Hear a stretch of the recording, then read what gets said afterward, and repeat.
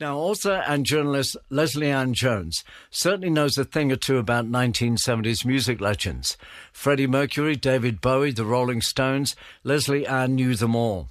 And as a successful music biographer for over 25 years, she's published 8 books and has just delivered her 9th, Fly Away Paul, delving into the evolution of Paul McCartney's career in Wings and as a solo artist. Believe it or not, the 50th anniversary of the classic Wings album Band on the Run is fast approaching, and Lesley Ann's book digs deep into that time in Paul's life.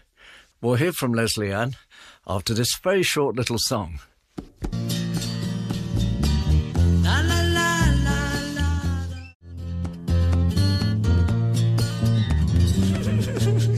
Now, that's a little 45-second love thing about Linda Eastman, which I guess could have become a full song, but it never was. So that's a song that didn't quite make it as a full song. And joining me now is Lesley Ann-Jones, author of Fly Away Paul, How McCartney Survived the Beatles, Found His Wings and Became a Solo Superstar. Lesley Ann, a very good afternoon. Hey, Johnnie, how are you? I'm very well, thank you. And yourself? Good, thank you. Now, a little love song which could have developed into a whole song but never did. Yeah, everything was from that stage on. It was about Linda, wasn't he? She saved his life, I think. He was very, very lucky to meet her at a time when the Beatles were falling apart, which effectively they were doing from about late 1966 onwards. But by September 69, John was married to Yoko, Paul was married to Linda Eastman, and so they both had a future. And I think Paul very much fixated on his future with Linda, his family, all the possibilities of restoring things in his life that he didn't have before she came along. So Linda and Yoko actually arrived at their marriages, their potential marriages, with a little girl under one arm. Linda had her daughter Heather, and Yoko had Kyoko. Paul's focus from then on was all Linda, and I think pretty much all the love songs he wrote going forwards till the day she died were about her. Now, if John Lennon had not met Yoko Ono, and if Paul McCartney had not met Linda Eastman, would the Beatles still have broken up? Yeah, it's a good question. I think they would have. It was very fashionable to blame them, wasn't it, all those years? I address this in the book, and I say, I think actually probably Linda and Yoko did break up the Beatles. The Beatles were breaking up anyway, and the fact was that John and Paul just wanted to spend time with their woman much more than they wanted to hang with those boys anymore. It was just a process of growing. Now, reading your book, one realises that the breakup of the Beatles was much more traumatic for both of them, but certainly for Paul. And he kind of needed his partner, John, and he was not there anymore. And he sunk into a bit of a depression. And, of course, he grew a beard. The famous thing is when you're in a depression, this is for blokes, you don't want to get out of bed. And if you do manage to get out of bed, you certainly can't be bothered to shave. And it was so true. It was Linda that saved the day, as Paul McCartney put it in the song Every Night.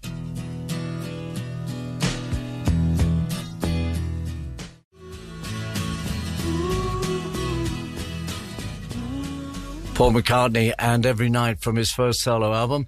On the line, Lesley Ann-Jones, author of Fly Away Paul, a new book about McCartney after the Beatles. Now, what was the reaction from the critics and the press to that first solo album? Well, I think they hated it, and I know they hated it. And all anybody wanted at that stage was the Beatles again. So anything that Paul could put out, which in this case was a sort of homespun album, wasn't it? With him with a little recording machine at home, finished off in a studio up the road later on, but something that indicated he was trying so hard to push the Beatles away, to get away from that era and to do something new and to express himself and express his love for this amazing woman who'd come into his life. I really loved the album. I thought it was great. As did Neil Young, apparently, according to your book. Yeah, he did. I think everybody envied, including other rock stars, Neil Young being a prime example, that Paul had clearly found something that everybody craves. And he was able to write about it. It's so two whammies, there's a lot to envy in Paul McCartney, even at that very frail stage in his life.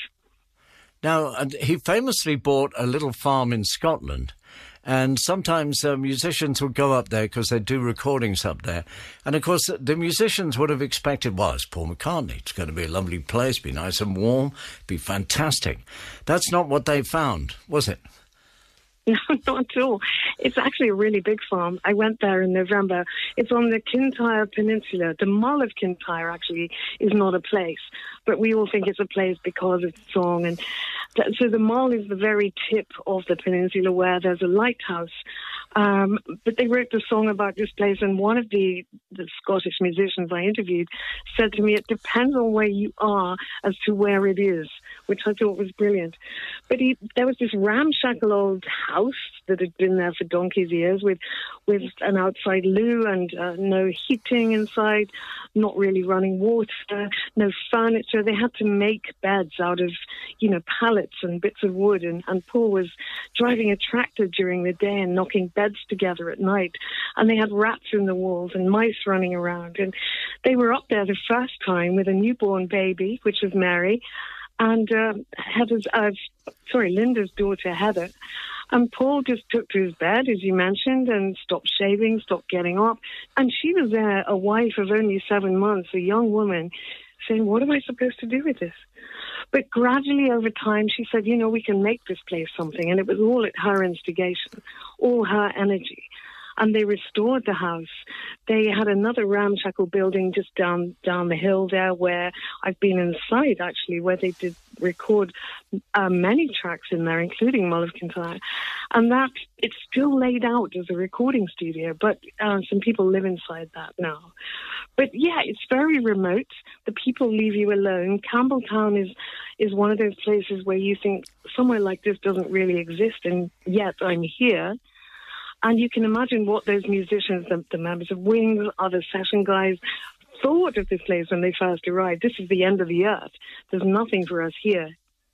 Now, why did Paul McCartney decide to form a band and not pursue a solo career? That was Linda's idea again. When he was being the big baby lying in the bed, and she said to him, you've got to get out, you've got to get back on the horse. You need to be in another band. And he said, well, I can't do that. I'm not doing that unless you do it with me. And she's never played an instrument in her life. She'd never sung anything beyond a school choir. And yet she was persuaded she would do that for him. She would put herself up for ridicule, which she certainly got, and be in a band with her husband just to get him back up there and doing it. And that, I thought, was an enormous sacrifice. There were all those jokes kicking around, weren't there? What do you call a dog with wings? Linda McCartney. It's shocking abuse that she took at that time. But he didn't yet have the confidence to launch himself as a solo artist, which led me to believe that Wings, the decade that was Wings, between the Beatles and his solo career, were his training ground to become a solo superstar. Yeah, talking of the criticism that Linda got, I remember Mick Jagger saying, what on earth is his wife doing in the band? When I go to concerts, that's work. You don't take your wife to the office. He got a lot of criticism, Paul, and also did Linda. And I remember hearing at the time, well, Linda's singing backing vocals, but they fade her mic down on the mixing desk. Was that true, or was that just a myth? I think we can hear on the recordings that they didn't do that. She actually sings some very beautiful backing vocals, and her voice is very strong, and it contrasts really beautifully with Paul's and with Denny Lane's. They had a good little trio thing going there. I don't think we can shame her for that. Now, you mentioned a trio, the other person, of course, being Denny Lane, and other people that did join the band Wings. They didn't get paid very much, did they? Paul was not exactly handing out the cash. Well, I think it was 70 quid a week each at one point. 4 drummers over time, 3 guitarists. I think Paul probably saw them as less members of the band, more session guys. The band was Paul and Linda, and even Denny Lane didn't get what he felt he deserved. And there was a lot of rankling and ire about that over the years. But I think only in hindsight does Paul see Wings as a band. I think he didn't really see it as a band at the time. It was him and Linda and then a bunch of guys that they hired. Then famously, Paul decided to go out on the road in a van with the family, with the instruments, take it back to basics and go around universities and just turn up and offer to play. Is it true one university turned them down, said, no, sorry, we don't want you playing? I think quite a lot of universities must have turned him down. I mean, the thing against them was that he refused to have anything to do with Beatles music during that period of time. That was a line drawn under those years, and he wasn't going to revisit any of that. Of course, Wings were an unknown quantity. So why does anybody want to hear a bunch of songs by a musician who's considered very passé at that time? You know, Paul McCartney, so what? Things moved on very quickly in the 70s, didn't they? Then there was that great album, Band on the Run, a brilliant album, about to celebrate its 50th anniversary. And they went to Lagos in Nigeria to record that. The band kind of disbanded on the tarmac, didn't they? I think the night before, phone calls were fielded and people dropped out and refused to go. And first of all, who wants to go to Lagos to record an album? EMI had studios in strange, far-flung places around the world, and Paul was just interested in recording somewhere new. So he virtually stuck a pin in the map. And do you want to go to Nigeria to record an album? And of course, if you're only getting 70 quid a week to do something like that, why should you go, you know? So it did wind down to just Paul and Linda and Denny Lane producing that album. And they arrived in Lagos with the family and with a couple of demo tapes of songs they'd worked up. And one night they made the mistake of trying to walk back from this ramshackle studio, and they got stopped on the road by a bunch of ne'er-do-wells who looked as though they might actually kill them, having robbed them. And Linda was screaming at them, "He's Paul McCartney, he's a Beatle, please don't touch him." But what they did make off with was all their money, their wallets, their cameras, bits and pieces, and the demo tapes. So they escaped with their lives, but had to come up with the songs all over again. I think they got off lightly, actually.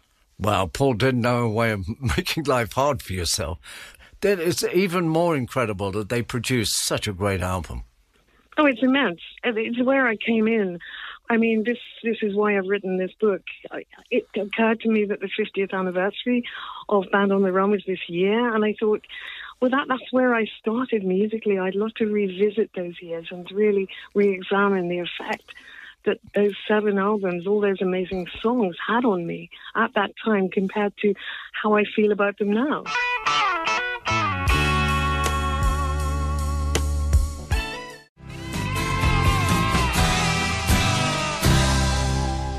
Paul McCartney and Wings and Band on the Run. And so we bring it right up to date, really. And Paul McCartney learned his chops, really, during the Wings years and has got an incredible solo career. And the highlight was Glastonbury, really, wasn't it? Oh, it was unbelievable.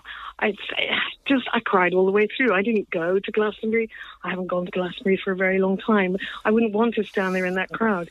I had to watch it on television on my own. I was thrilled and afraid. I was afraid that he wouldn't do it right, but knowing that he would win over that crowd incredibly, because that is him. He is a genius. And it was so emotional, the whole thing. He just celebrated his 80th birthday, and he walks out there like a 23-year-old, looking slim and fit and dapper, and welcoming on his special guests like Dave Grohl and Bruce Springsteen. I didn't dare watch it a second time in case it wasn't as good. Just before you go, if I had to ask you to pick what you consider to be the best Paul McCartney or Wings song, which would it be?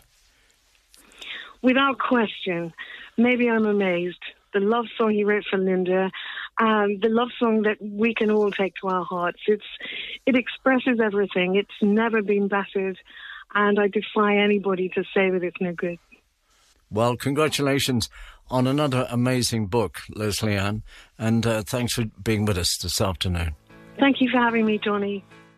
Baby, I'm amazed the way you love me on.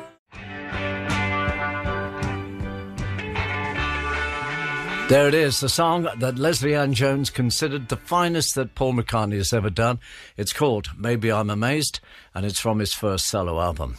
Lesley Ann-Jones' book, Fly Away Paul, How McCartney Survived the Beatles, Found His Wings, and Became a Solo Superstar, is out now.